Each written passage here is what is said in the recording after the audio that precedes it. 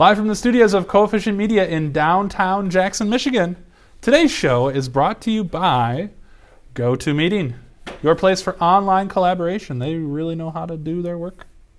Big time. This is the Android App Show, episode number 88 this week. We're going to talk about an update for Google Chrome and an update for your Facebook app. And we have a couple of games to review as well. Pretty excited about these. That's awesome. Let's get to it. Welcome to the Android App Show. Yeah. The future of the telephone business is bright and rich with promise for the millions of telephone users like yourselves, whose quick acceptance and ready use of each improvement in telephone service has helped make possible an endless chain of accomplishments. What will it be this time? Hey everybody, welcome to the show. This is the Android App Show, and we got a lot of stuff going on this week, don't we? I mean, we're still in the new studio. That's good. Things haven't totally broken apart. Yeah, It's still working. still under construction too. Yeah, it is. So if you hear anybody hammering or sawing or like dust flying around, it was so dusty in here. Yeah, it was pretty crazy. It was awesome. So you might see like we didn't like manufacture the glow in the studio this week. It's actually just dust particles. So if we This- start coughing, The Barbara Walters soft focus yeah, exactly. interview. You know. So I'm Dave, And I'm Lane. and we got a fun show today. We actually have a couple other people in the studio today. Oh yeah, let's give a shout out to the producers back Producer. there. We got Corey and Jake. It's the hand of Corey. And of Corey and the face of Jake. Yeah. Very nice guys. Thank you for producing the show. And if you see somebody in the background there, that is not the ghost of the studio. That is Neil Hardcastle. He's doing some construction, and he is rocking this place. He's making it look good. He's doing a killer job. So thanks Tearing to it him. apart first, though. Tearing it apart. That's the fun part. That is the fun you know. part. And luckily, he can put it together pretty good too. So. There you go. All right, well, let's get into some news. Yeah. There's some pretty big news Wait. this week. Before we get into news, though, Ooh. we got something special to announce. Yes. We have an advertiser for the show. Boom. GoToMeeting is the advertiser for today's show, and yeah, They're all about collaboration. they are. You know. And right now, with a very special offer, well, it's not really a special offer, but you can do face-to-face meetings virtually. Yeah, and there's nothing like a face-to-face meeting to get stuff done. A lot of communication that people do between each other, in fact, is nonverbal. Yeah. So you'd be surprised the amount of clarity in your communication that you can achieve using GoToMeeting. And you can use it on your desktop, you can use it on your iPad, or on your iPhone. I'm not sure about their Android offerings. They gotta but get it working together. Yeah, Come they on, gotta guys. pull that together. I'm sure they're working. on it. But it works awesome on the desktop. You can set up unlimited meetings. I mean, like use up all of your time, just meeting, because that's what we use up for all of our time anyway. Yeah. But this just brings it to the next level because it doesn't matter where you are. You can collaborate from New York to San Francisco and not have to get on a plane. You can't beat that. Oh, dude, you know what's really crazy? So this isn't part of the advertisement. This is just some news about them. Yeah. The online collaboration tool that we use to manage all this whole space here, Yeah. Podio, just purchased by Citrix. Yeah. So now they're part of the GoToMeeting. Yeah, part of Family. the family. So it's crazy. But I love GoToMeeting. Like, you can really just like get work done, and like there's nothing like that actually meeting people. And with this HD Faces thing, dude, that is a game changer right there because you can still get that stuff that you don't intentionally or necessarily have with those online meetings, but you can get like a good connection with the people you're meeting with. So start hosting your own face-to-face meetings online today with GoToMeeting. Our listeners can get 30 days for free. That's unlimited meetings that you can host. You can always go to a meeting, but unlimited hosting of a meeting for 30 days. Don't wait for the special offer. Visit GoToMeeting.com, click Try It Free, and use the promo code PODCAST. Be sure to use that promo code PODCAST because that gives us a nice little credit Little there. bump. It's a way to support the show. Yeah. Yeah. So and we thank GoToMeeting for sponsoring the show. Yeah, absolutely. We don't get a commission, but we do appreciate their support. Yes. So let's get into the news then. First up on the list is Amazon is finally offering in-app payments for developers. nice. So if you're selling your app through the Amazon store or you have it for free, you can now use the freemium model, which has become very popular on the Android, what do they call it now? The Google Play Store. Used to be the Android Marketplace. Yeah. But it's like I think the most profitable model they have set up. Well, yeah. I mean, because people don't want to pay for apps. This has been it's been used a long time in like the Apple App Store and the Google Marketplace, but like it's cool to see like these third-party apps, third-party markets, like really actually competing on a serious level. Yeah, stepping up, because really I think this was the last thing that Amazon didn't have in place to compete completely with Apple. I mean, they have all the video and the books and everything like that in the TV shows and stuff. And it totally makes sense for them to move into this, because like the Kindle Fire, that's like all marketing, like it's like totally sale driven. Like everything is selling you a book or selling you a movie or whatever. Like that's what makes it so great. Yeah. And well, this is even really, I think, putting Amazon like one step up. Like they finally matched everything that Apple has, but Amazon also has an unlimited streaming service, which Apple does not have. No. So unless you buy Netflix. Yeah, but you can also... Unless Apple buys Netflix. Yeah. Mind blown. Ooh, not going to do it. No. But yeah, that's kind of a big deal. There'll be a lot more much richer app experience, I think, on Kindle now. Kind of a big deal. The next Talking bit about of news richer we have, experience. Yes. Oh man. So the Chrome beta is out for the Android 4.0 devices. Okay. And they've updated it. Let's go to the gadget cam here. We'll pull up a view of the tablet. So now on the top of the device, there's actually more Chrome. This is kind of ironic because when Google first made Chrome, they said part of the reason was they wanted to reduce the amount of browser Chrome, like have the browser get out of the way of the experience. That's a lot of use of the word Chrome right there. Yeah. Well, before you used to just have an address bar that went across, and you had a button over here next to this menu button that you use to manage your tabs. Now the tabs go across the top, but on the phone, if I go and unlock my phone here, nobody can see my password. It kind of makes sense to have... They have the same old system where it's just the address bar across the top with... It's like a stripped down UI. Yeah, and then you manage your tabs like that. That's not so bad. Your tabs and switch through them and close them and stuff. But yeah, I like it. It makes it feel a lot more like a desktop. Yeah. Honestly, it looks a lot more now like the iPad browser, how it was updated or whatever. But I don't know. I like Chrome, so it shouldn't be any surprise that I like the update. I wish there was Chrome on the iPad. When did they come out with that? Come on. That would be cool. I'm sure there's, yeah. I'm a jealous Apple user. Yeah, because you even use Chrome on your desktop, right? Exclusively. Yeah. I mean, it used to be Firefox was the geek browser, but now it's Chrome all the way. I mean, and now with this update too, actually it was about a week ago. We didn't record a show last week, but they also enabled it to cross your Windows back, your tabs back over to your device. So like it used to be before when they released Chrome for Android, you can open up your tabs that you had on your Android device on your desktop browser. Nice. And pull them up, whatever. It's synced to everything. Now, with the latest update, you can open up your desktop tabs. Why am I having such a problem with that?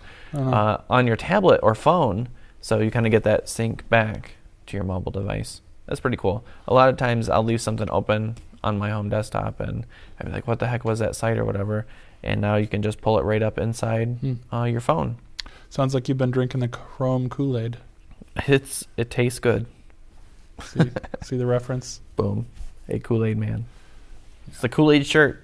Don't hate. Oh, yeah. Oh, boy. Oh, yeah. Well, some other updates. Yeah, Facebook has updated their app. Cool. Now, I guess let me give you just a short little brief thing. Facebook released this Messenger app separate. Yeah. on Android so that you could do messaging or whatever. I thought that was kind of weird. Well, it's kind of nice because it's super stripped down. Like we've had this for iOS for a little while, Yeah. and like it does all the push notifications for messaging. Like it's just a super slick, clean, fast way to do messaging because you don't want to load up the full Facebook and have all those photos and everything load up when you just want to get to your messages and pound out some like direct messages and just like boom. Well, one of the interesting things about Google Plus is that whenever you install it, it also installs a shortcut link for the Google Plus Messenger. And it goes right to that. Well, now Facebook does the same thing. Really? They have a shortcut link that goes right in your app drawer for Messenger, and you can put that on your desktop or open it in your app drawer, and it opens up the Facebook app, but it's right inside the messaging screen, so it doesn't make you go through anything else. So you don't have to have 2 apps? No, you just install the it's all Facebook one. app, and you have Messenger and a camera app. What? Yeah, this thing is pretty cool. Let's see if I can pull it up on the phone. But right here on my home screen, down here I have a Facebook camera app, and it just looks a little bit different. Yeah, I'm off screen, sorry. It just looks a little different from the other one. It's kind of got some blue hues to it to give it like that Facebook quality. Blue Facebook camera button. And you just just take a photo and it uploads? Yep, take a picture. It'll last longer. That's an exciting picture. Confirm it, and then it automatically, you just type in whatever, and well, I got the keyboard up, and it's sharing it right to Facebook right now. Oh wow, so that's fast. Yeah, it makes it super easy, and I'm impressed. Of course, it's pretty easy to share stuff to Facebook using the native camera app, and especially on Android 4.0, you'll get extra features in your native camera app like panoramic photos and all this other stuff. But this is just, it's dead easy. Fast. Yeah, it's fast, and that really is the point. You want to share something to Facebook, you hit that, and you're right inside that experience. And for most users, a lot of our viewers are probably a little bit more technologically astute. Yeah. But for most people, this is going to be what they want to do anyway. They want that very simple, straightforward. Open your Facebook camera app, take the picture, share it. I don't know. You're done. $1 billion says differently, Lane. Yeah, but again, that's the base for Instagram. Yeah. Was a lot smaller than Facebook. Than Facebook. So yes. But I could see them totally integrating like Instagram into this kind of thing. Definitely. Or like, I mean, it where probably your would Facebook be different. camera app just becomes like a Instagram built-in filters and stuff. Yeah. I don't know. I think that the separateness of Instagram gives it its value. Yeah. Or when you download the Facebook app, it puts Instagram on there. Yeah. It either puts Instagram on there or like the camera link goes to Instagram. Yeah. I think that maybe with the smart move, at least in my opinion, would be to find a way to integrate Instagram as like the photo operation part of Facebook, so that you have like a branding or whatever inside Facebook that's more like a photo stream instead of your personal photos. Right. So yeah, some kind of like little photo blog. Yeah. It's hard because Instagram has no website. No. It's like, what are you? It's mobile only. Yeah. Yeah. But apparently it was a smart move. Apparently. I mean, they got that money. Yeah. To the bank. All right. Well, on to the app reviews. Yeah. We're going to talk about some app reviews here. Yeah. This week we have 2 games that we're reviewing. This first one is called Gravitire 3D. Ooh. I think that's what we have first, right, producers? It is. All right. Yeah, I just locked my tablet when I didn't need to. Whoops. So let's go to the Gadget Cam and play some Gravitire 3D. How are we doing here? We're doing good. You just get that and I'll fix her up. That's pretty good. All right. So here we go. Pop open this app. If you've ever played Tiny Wings for iOS or Dragonfly for Android, you kind of get the idea here. You got different levels to go through. I've been playing this on my phone, not on the tablet, so I don't have all the levels on this Yeah, unlocked. right. You're just not very good. Whatever. Just kidding. It's a very simple operation. You're going up and down hills, and when you're going down a hill, you want to hold down on the screen. Okay? And It's just tires? yeah. Dude, if you want to see a freaky movie There we go. on YouTube or Netflix, it's called Rubber. It's not. It's just like this. I was It's just like playing this, it. but it's a tire that kills people. There we go. It's called Rubber. Yeah, so you hold down when you're going down the hill, and it kind Sweet. of adds extra gravity to Whoa. speed up your tire. But you've played Tiny Wings before, right? Yeah. Kids, don't try this at home. Don't crawl in a tire and try this. The cool thing about this, like Tiny Wings was like a side scroller. Yeah, It was this is like a 2D. first person. Yeah, so you've kind of got to be able to judge distances, which can be kind of hard with this texturing on the ground sometimes. Yeah, they don't have very good like light shadow things. But it keeps track of. Well, you get better at it. Yeah. It keeps track of like your highest jumps and your longest jumps, and the tracks are never the same. Like with Tiny Wings, you have, or with the Dragonfly game, the tracks are pretty much always the same, and that's part of the hook of those games is that you get used to the different areas of it and you get better. With this, it's dynamically generated every time you play it. What's So, this called like, again? Gravitire 3D, like Gravitire is one word, Gravitire, I think it is. Yeah, I don't know if it's for iOS. You should check it out. Tis. But it's pretty simple. I mean, you're just touching the screen and letting go. And again, 99 cents. when you go down the hill, you hold down, and when you're going up the hill, you want to let off. And you want to try and time these jumps so that you can get the best speed too. Yeah. Because when you're coming into You're catching up to the other tires. yeah. So that when you land, you want to go like right after the hill so that you can get that downward. Oh, dude, push. yeah. So this goes you want on to be for a in your while until you optimal win. flow here. Oh yeah, if you push. Oh yeah, that slows you down if you push down during. Yeah, if you go up, because it's extra gravity. Yeah, All right, so that's we'll- nice. So you can turn off the sound and stuff. Go back to the game, restart the level, or we'll go back even farther. You can play multiplayer on here on Facebook. You just log in, and it's supposed to like chain up your friends and all this other good stuff. The Facebook way. Yeah. So it's a pretty basic app, which, for better or worse, it is what it is. But I think that the concept of it is pretty simple, and it gets kind of addicting, because you could just, you'll play it for a while and you get into it, and then you just don't realize how long you've been playing it, and that's how you know it's a good app, I think.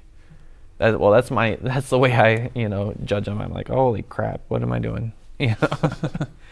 So it's Gravitire 3D, and how much is that, guys, on the market? Free, it says. Yeah, totally free because it's ad supported. Oh my gosh. But on iOS, right? 99 cents. They do 99 have a light cents. version though. Oh, there you go. Yeah. So there you go. Definitely check that out. Now, this next app that we have is called Radiant Defense, Oh boy. and this is just a pretty app. This one Oh wow. is developed by Hexage, I think is how you say it, Hexage or Hexage. That's hot. And the music on this is pretty awesome. They'll put like little messages up here that you can read. They want you to rate it or whatever. But we've reviewed other apps by the same developer, and I don't know, I really like them, like Evac HD and Radiant HD. Pretty cool stuff. So it keeps track of your scores. There's some options in here for music and sounds. Restore purchases. I'm going to go ahead and click that, and I'll show you what that's all about later. This is a free app. Oh, I didn't want to do that.